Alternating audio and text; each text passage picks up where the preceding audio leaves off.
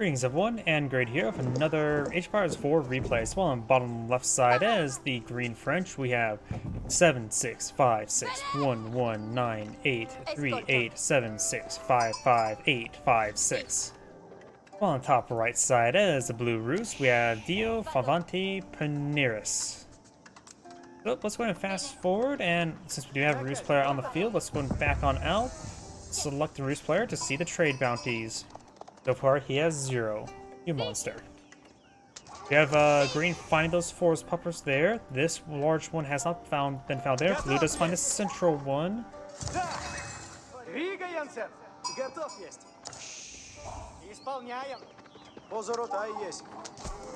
Blue does, of course, find these. This is his other scout in this region. We'll find an exotic doggo.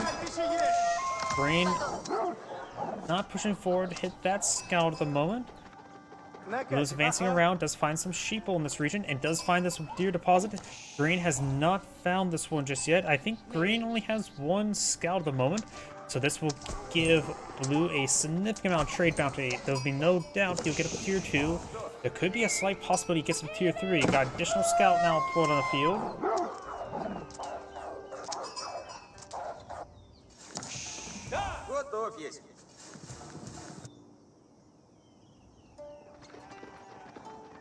He does claim up all those forest puppers there. He's at 240, so one more deer kill, like one of these 3, will get him his tier 2.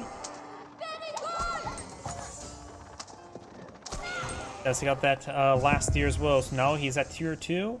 He'll unlikely get tier 3, and maybe possibly find some more wolves to kill, and kill off 2 both boars. That is unlikely though, because he needs to kill off a good number of wolves for that, and there's not a lot of wolves on this map.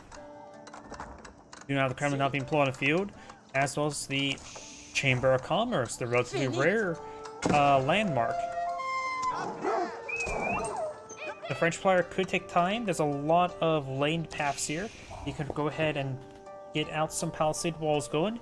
Doesn't have to go, since these traders are free, doesn't have to go for a big trader out immediately, because whatever resource you get is free at the moment. You can always maximize it later on. So I would say Greeny's guy to get out some early palisade walls here. Maybe try to get the boar within this walls as well.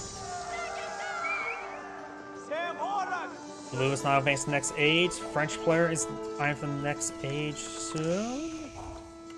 And seeing we don't see any stables out. Of course, you can't get stables out in this age. He's also going for a stone there. He may be not eyeing for any Royal Knights anytime soon.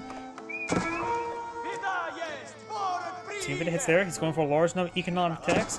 First free trader deployed on the field. As I mentioned beforehand, green should really eye securing up the flank. He's getting up a lot of stone as well. Blue does spot the Chamber of Commerce, I believe. Let's switch out just to make sure he has seen it. Yes, he has seen it there. Of course, he can't see the traders. He knows where the trade post is, however.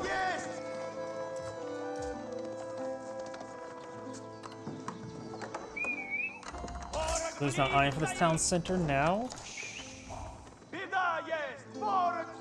And the first trader now pulling the field. Let's see. This trader route only provides 14, a really small amount, but of course, they're free.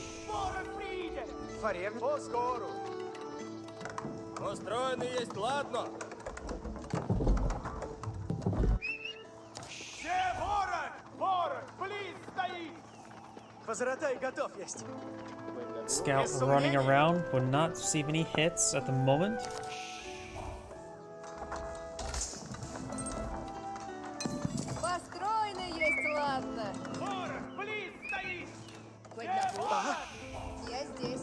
And that side is currently getting any sort of military units on the field. Rus now eyeing from early night and some spearmen.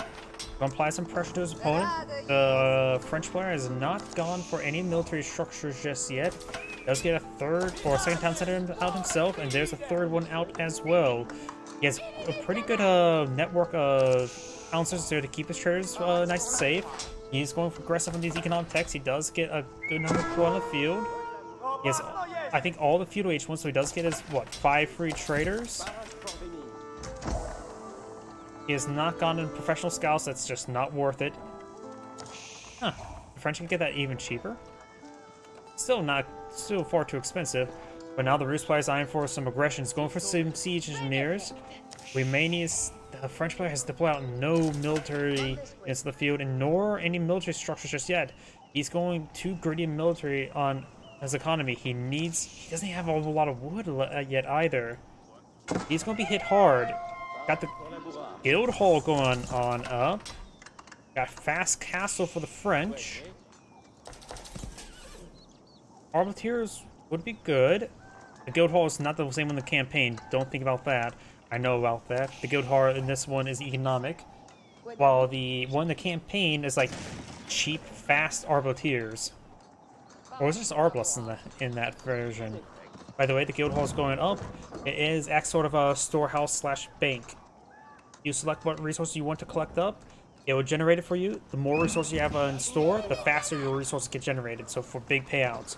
Perfect for stone and for mass keep play to go along the Red Palace for Imperial Age.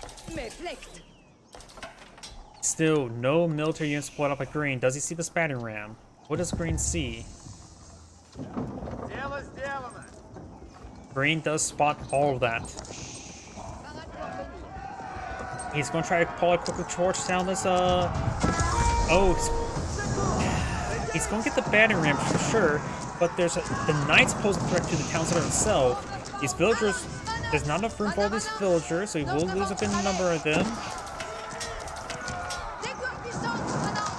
We do now have still no military production for Green. That's to hit those spearmen. Villagers trying to get some repairs there. Knights maybe going for those villagers. Let's get it garrisoned up all the way. He's now picking up food that may be the default one, unless I'm sure. Town center is almost set up ablaze. I'm not sure what Green's doing. He has no military units on the field. No military structures. His trade is so far still secure. He has no wood. Is he going Imperial Age?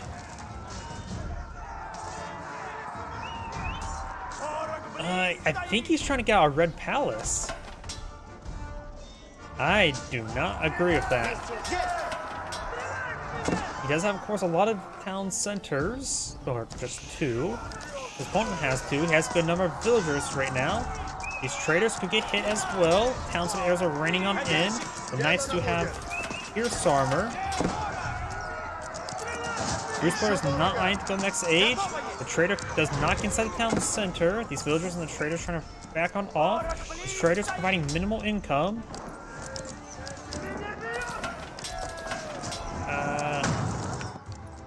He almost has enough for Imperial Age. He needs the Red Palace out somewhere.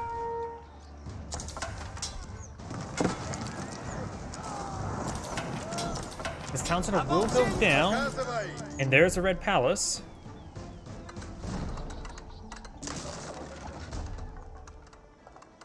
He's trying to interrupt it.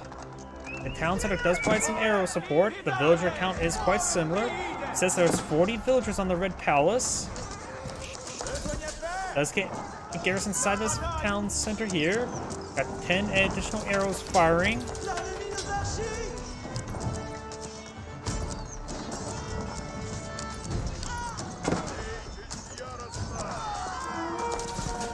Got the militia being deployed on the field as well. This town center is still firing away. It will be saved. These villagers are repairing up the town center. He will lose a large number of these villagers. This guild hall needs to be on stone.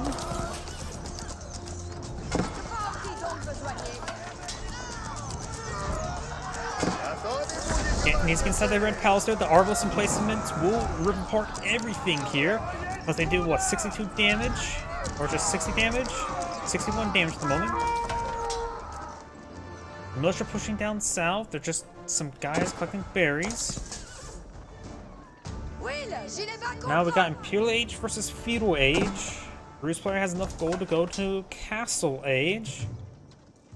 He can get some free traders out with the more economic text, but does save this town. No, it's still on fire. He needs to buy a bit.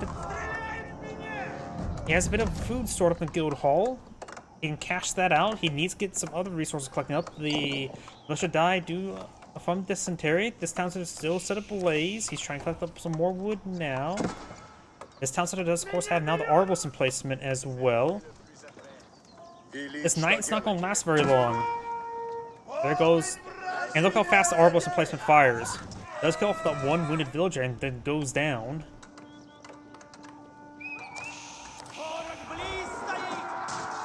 He does find opportunity on these villagers.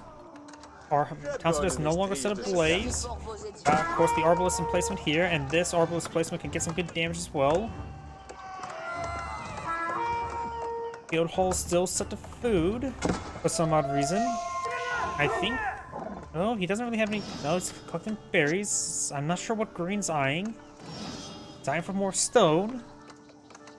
High trade house going up. That will allow him to get some trebuchet. Or he's going to go for his own pillage. He has a massive gold reserve. He does have a slight village advantage. Both players at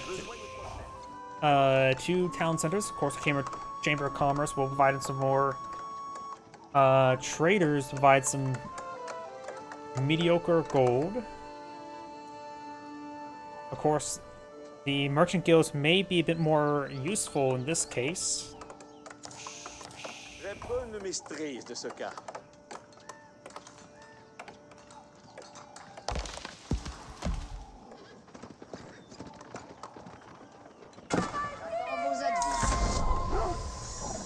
Whose players now in Castle Age. Guild Hall is now providing stone. Does withdraw the food there. He's got an amount of food. He's now going for another town center. Which does have, of course, arbalist emplacement. He's denying that wood deposit as well. He does have a bit of wood over here. No lumber camp.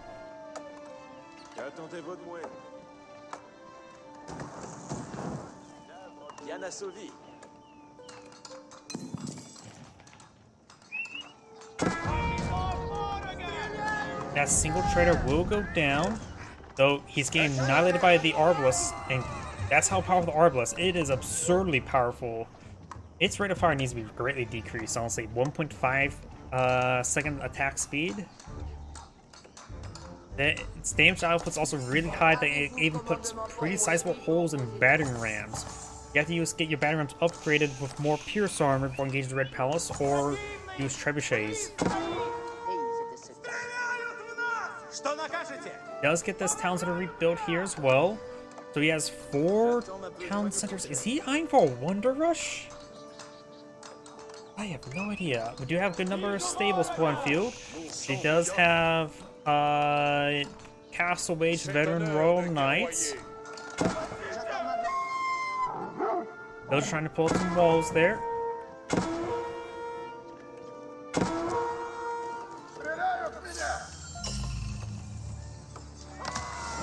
And the arbalist does take out that warrior monk as well.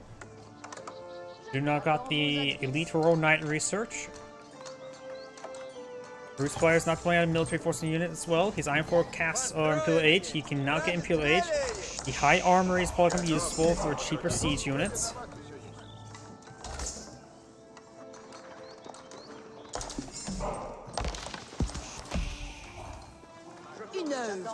Got a handful of farms not being pulled out by the French. Still on gold for the guild hall.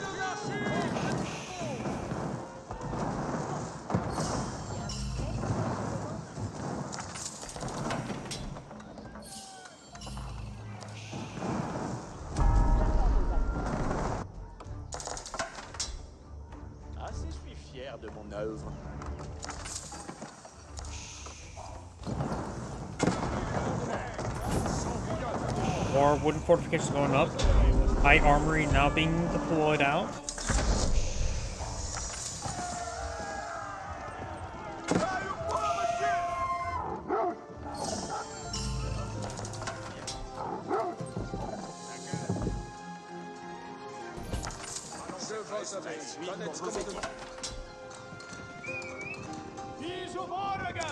Elite Royal Knights, they do not have World Bloodlines research. We've got now TIE squadrons being deployed out. Blue's claim 3 relics. Green only has 1. The last relic is picked up by Blue, so he will have 4 relics.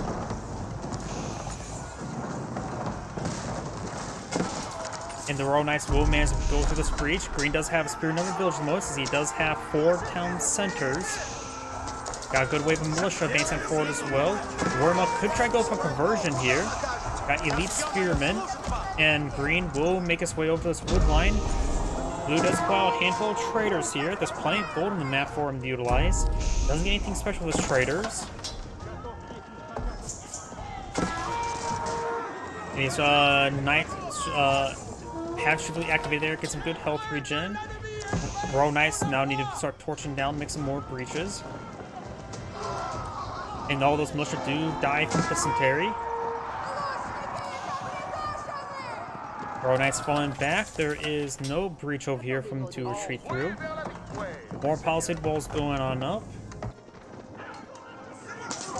And these elite spearmen will take out these Royal Knights. You have now the Merchant Guilds being researched. He does have all the economic tech, so he should have a good number of those trading caravans now on the field. He has 10 at the moment. Stone deposit here has been cleaned on up. He can collect up this stone deposit as well. He does have 1,000 stone. Deploying out keep in this region could help him secure up his flank. We got another town center being pulled up at green, but these palisade walls have gone up. This town center is in place, so I can collect up both the stone and the gold deposit. Villagers, however, will need to start torching down those walls. Blue right now has 35 forces on the field, as well as a bunch of Streltsy and Spearmen. The Streltsy still being built.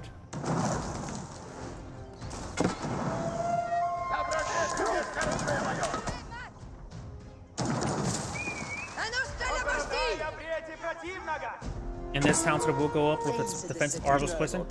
Does get out another keep here. It's going to get the Inlands incentive bonus. Hopefully the guild hall is still set up gold. He has a massive gold deposit, as well as a good amount of gold actually collected.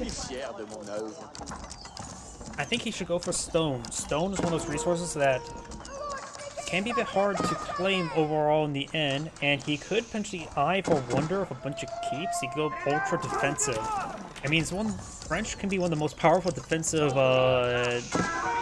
factions, thanks to the Red Palace and the Guild Hall. It's a powerful combination.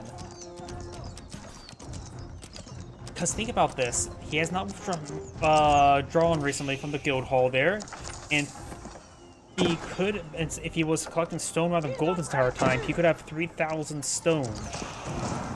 And along with each one have a free Arbos emplacement, that can really lock down entire sections of the map.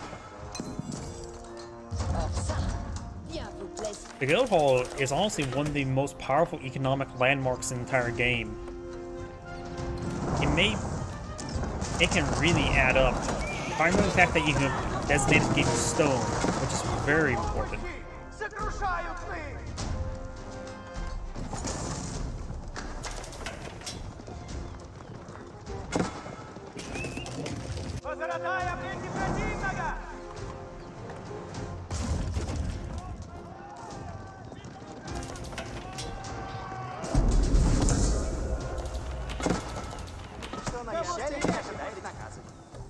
Got a good number of Streltsy now pulled on the field. Batarams now pushing way forward. Those not going for defensive keep. Does torch down that area, can collect up these berries, is collecting up the stone, and the Arbos emplacement does take out that gold mine in no time flat. Got a good wave of Batarams being pulled up by green. Got some hand cannoneers pulled up by green as well.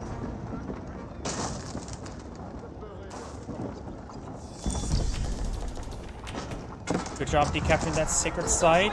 And now we got these Batarams straight forward, trying to get some damage on in. Force these Royal Knights can't force take out these Batarams in no time. These hand cannoneers may want to hit these Streltsy. Or it's just not hit the Batarams.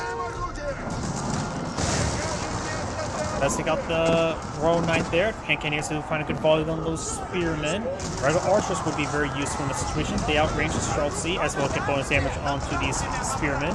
And Cannoneers trying to deal with these Streltsy or spearmen now. Royal Knights gets some hits there. Royal Knights could advance on forward to keep his price for fire support. The large number of battle rams in this region. Streltsy not being overrun by these elite knights, elite Royal Knights. And Cannoneers get some good damage there. Battle rams going to hit this various infrastructure. Those trying to force down some of these battle rams now.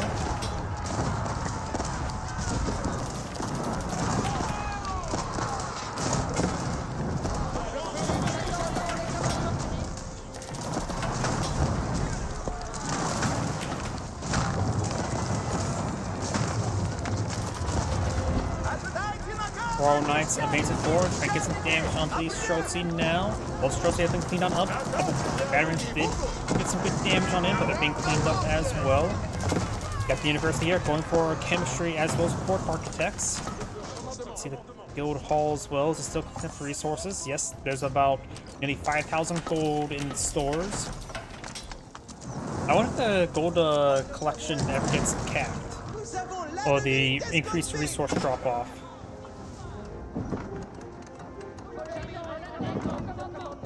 More infrastructure now being deployed on the field. Got also this wooden fortress here as well.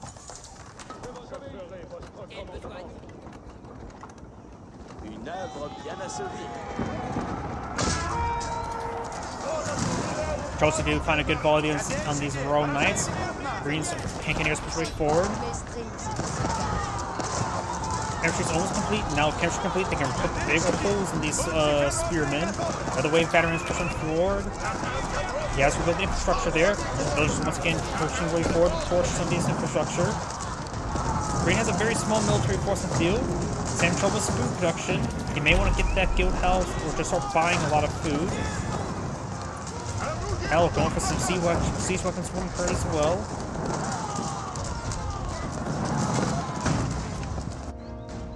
He doesn't really collect up his gold. He has a good number of traders on the field. He needs to eye for other resources such as food. Batteries have cleared through a lot of the infrastructure, but that can be replaced. The castle or the keep, not so much. Villagers have been cleaned on up. It does reduce his max population. We do have now some French cannon now being deployed on the field.